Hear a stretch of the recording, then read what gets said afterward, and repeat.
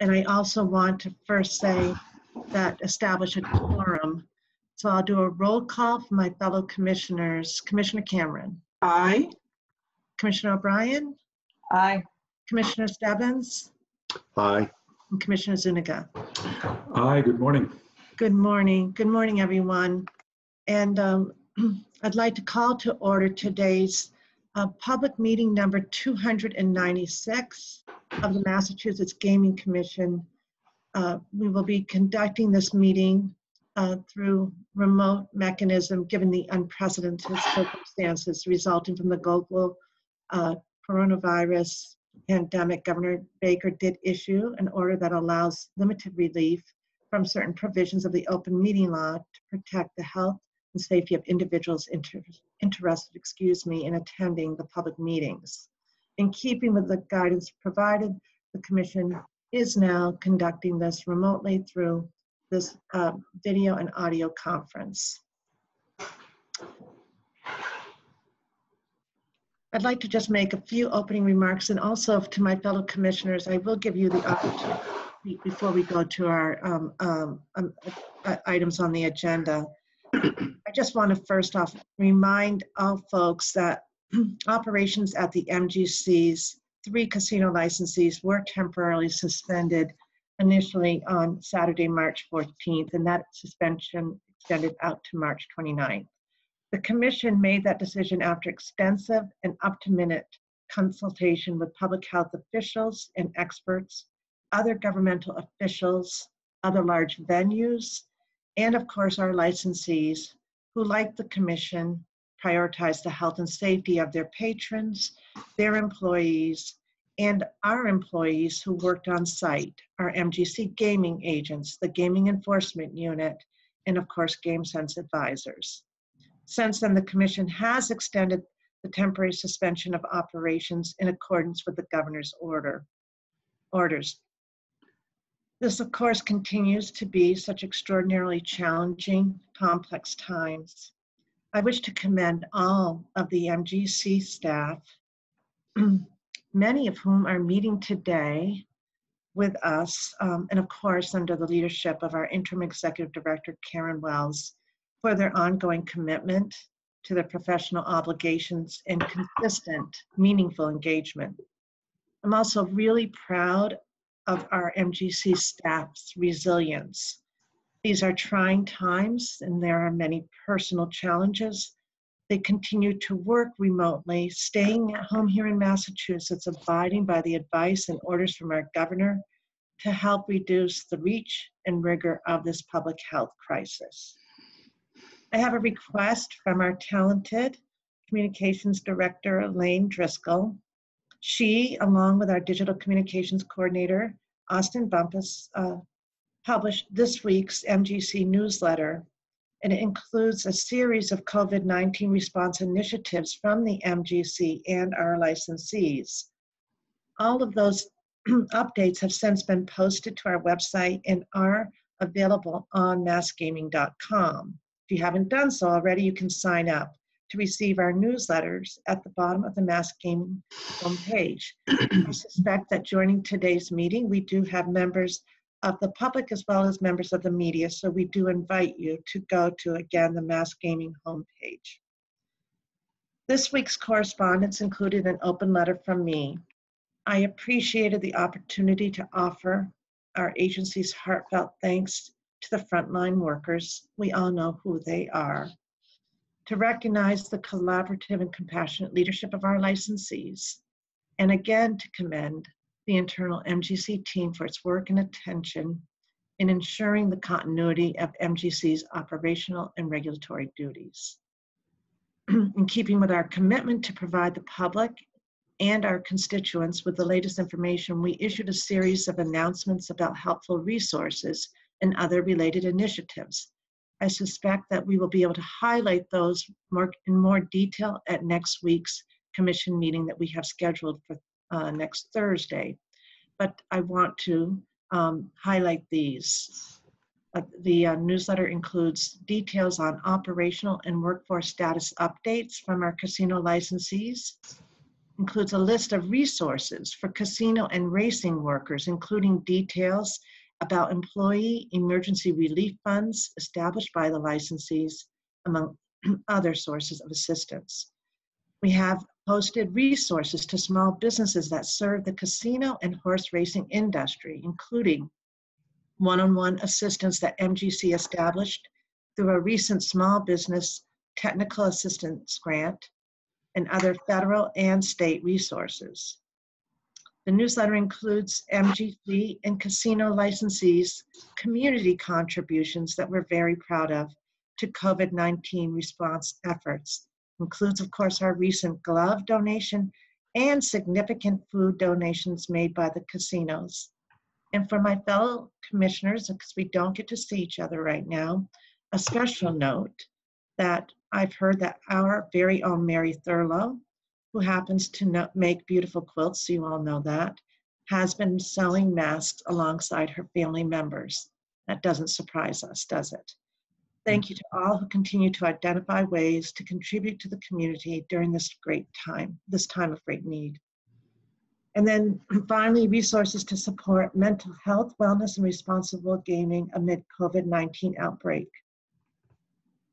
It must be very difficult for Mark van der Linden to not be able to reach out directly to those folks who he knows struggle with problem gaming and responsible gaming troubles.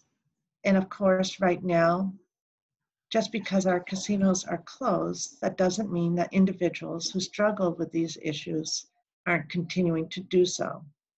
And in fact, we all know that the current challenging circumstances pose a particularly great risk.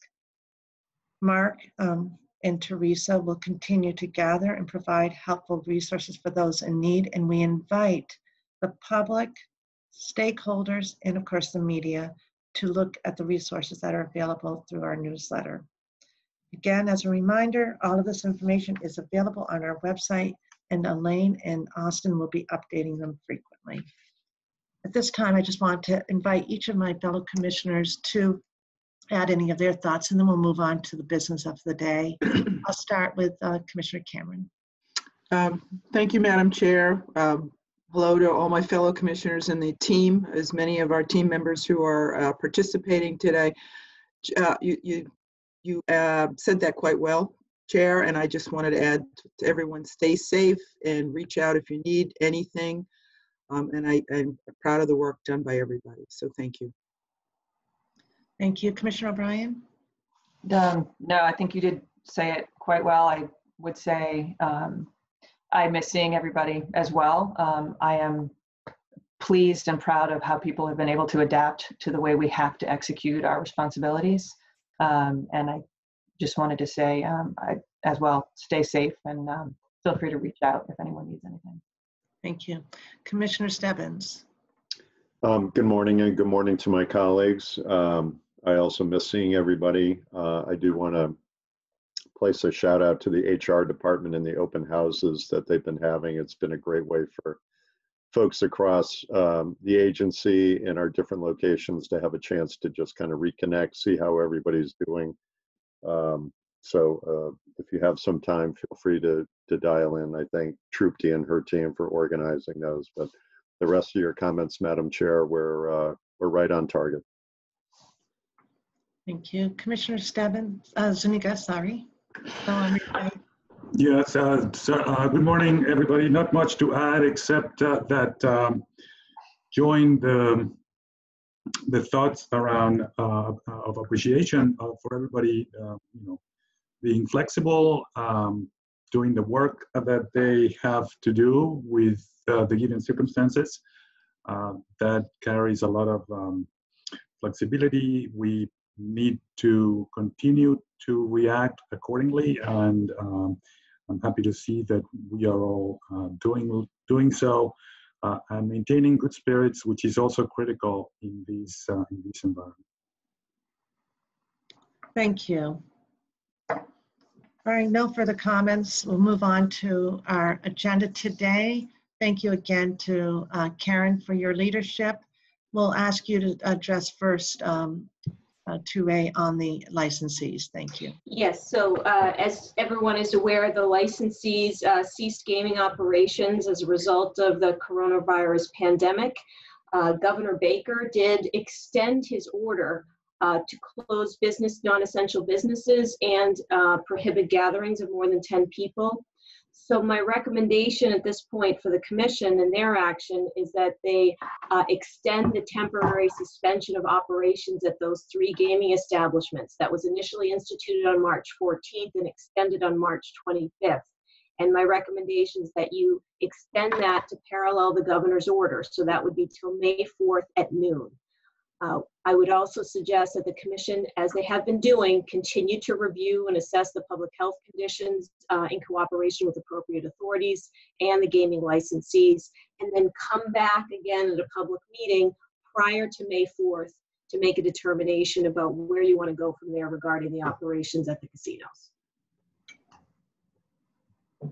Other questions for Karen, please? I'll start with Commissioner Cameron. Thank you. Again, a very sound recommendation. I know we're all following. It's really a daily pandemic to follow, and what the governor's office is providing the leadership there. So I think it's a sound recommendation, and certainly we should follow suit and make sure we extend to May 4th. Okay, Commissioner O'Brien, any questions or comments? No questions. I would agree. Doing the extension is not only mandated under the current issues from the governor, but also the prudent thing to do.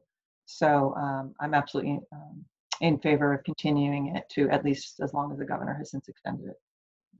Okay, Commissioner Zuniga? No questions or comments, Chair, in agreement.